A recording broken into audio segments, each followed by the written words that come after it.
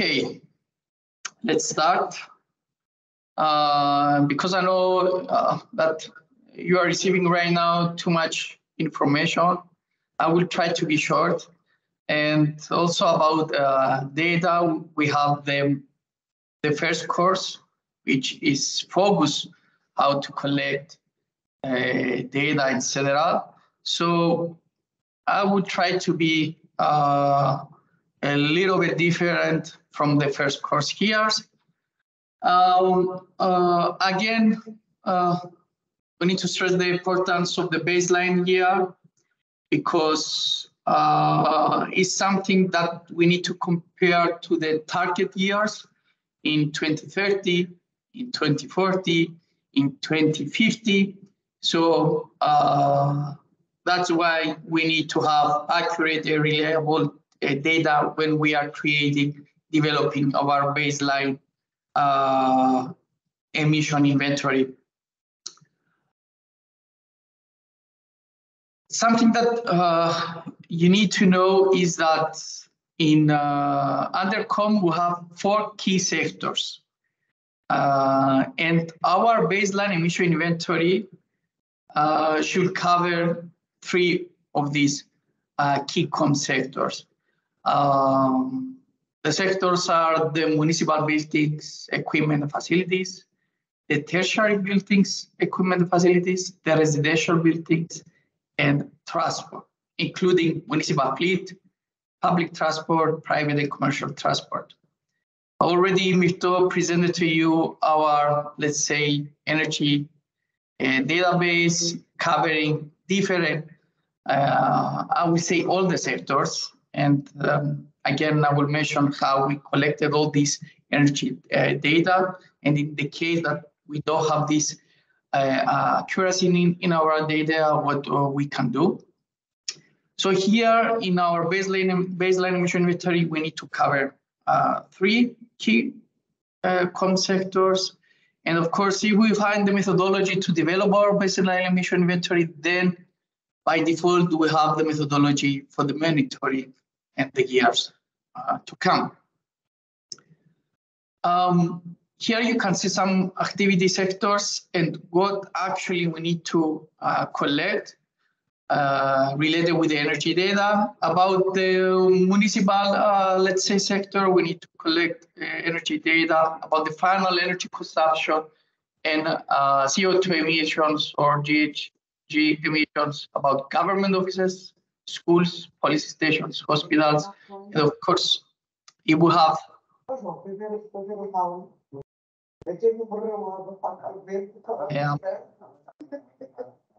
someone is speaking. Yeah, thank you.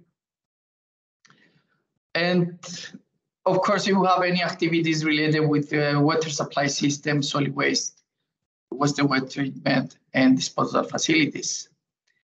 The same with the tertiary buildings. You can see here in the slide where you need to focus, like the private companies, banks, commercial retail activities, private school, hospitals.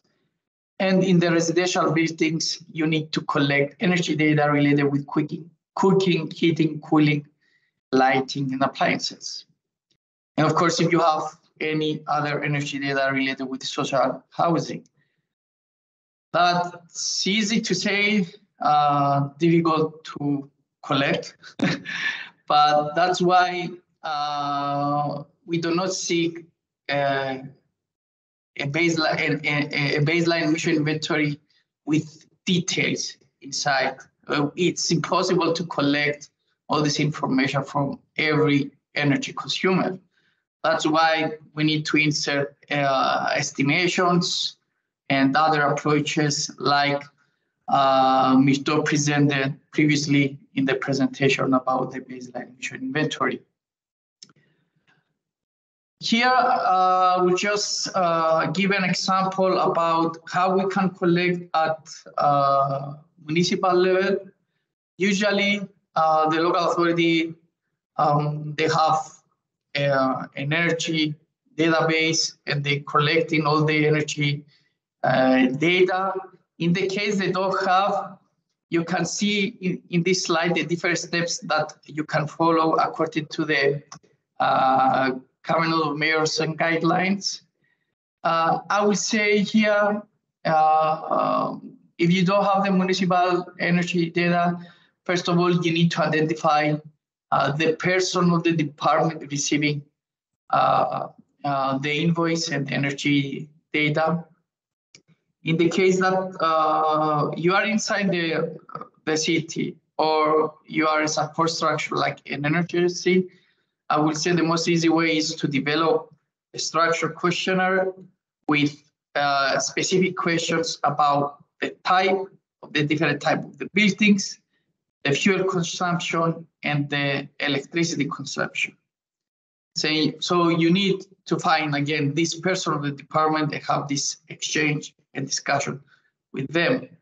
Also, it's a good opportunity, although this energy data will be used for the development of the baseline emission inventory, it's good to collect also some sustainable actions that they already store or implemented in their buildings.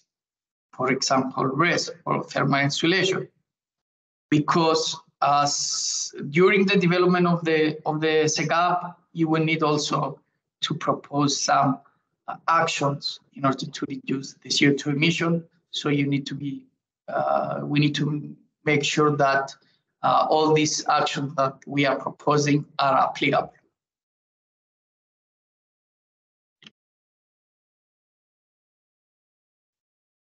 So sources where we can find reliable data. You can see here 5 categories. We have the regional national sources like the National Central Database and Tools, the cabinet coordinators or the energy agencies. Again, I would say if you have different problems with the development of the action plan, please contact them. And of course, we have regional energy observatories. We have the electricity providers, the market operators, very crucial stakeholder. We may have different energy data coming through EU projects and EU studies. And in the case that we don't have any energy data or we don't have accuracy in our data, we need our own to go and collect this data through surveys or in-site visits or through local initiatives. I will just go directly to the electricity operators because it's something that also Michelle mentioned.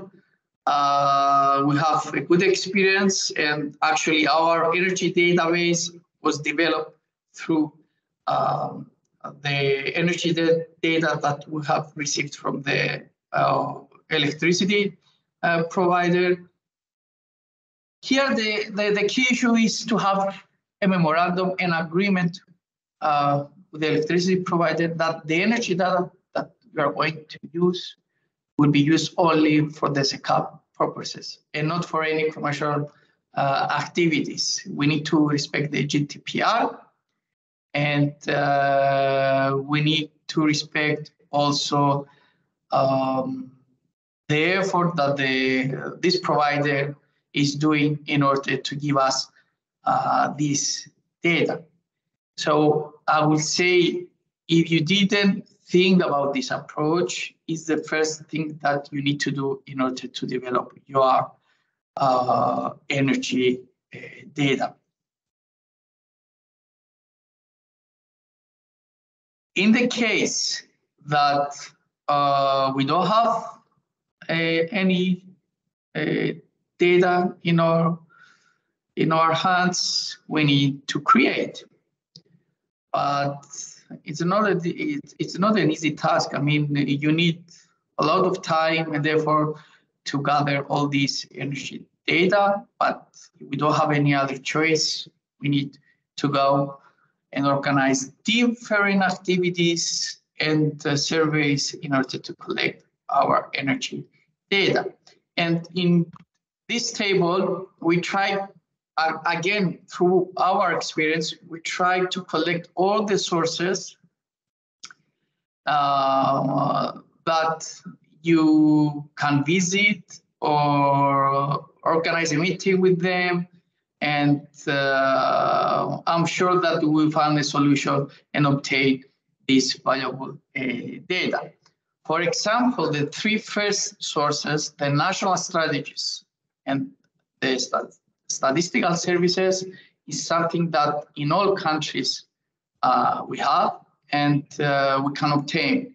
They are accurate, they are accessible, but usually the level of details are at country or regional level.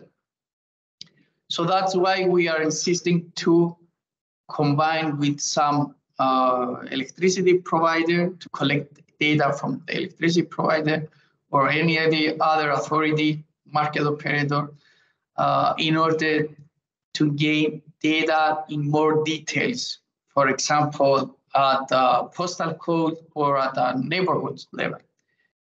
That way, combining these three sources, you have accurate data at local level. Of course, you can find other sources listed in the table. But again, if you consider that you don't have accurate data, then you can organize local initiatives or competitions, or you can create questionnaires and you can visit the different sectors that you need to collect and fill the gap. Again, this is not the easy task, but in case that you need to go out and collect, first of all, you will use assumptions and conversion on a larger scale, like we did, like we've presented in the previous presentation. The key point here is to address to a larger sample in order to have accurate data. For example, if you want to check the efficiency measures in a city, let's say with 10,000 inhabitants, and with a confidence level 95%, a confidence interval 5%, you need to collect the same sample from 370 citizens. What does this mean? Is 95% that you are going to organize this survey, 95% you will receive the same results with a variation of 5% up or down. So here you have a good, accurate data that you can process, and then you can upscale this data to a larger population or to other fuel consumptions.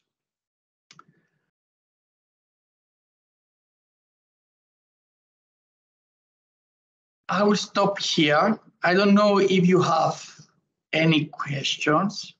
I know that collecting this data, again, it's not an easy task.